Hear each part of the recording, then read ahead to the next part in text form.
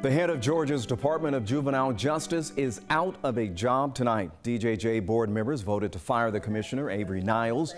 Governor Brian Kemp wasted no time approving their decision. Commissioner Niles' departure today comes exactly 2 weeks after our Reveal investigation team uncovered he lied under oath about having a college degree.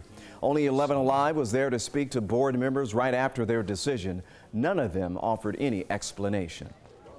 It's been tough, but we got through it, and I think we did what we should have done.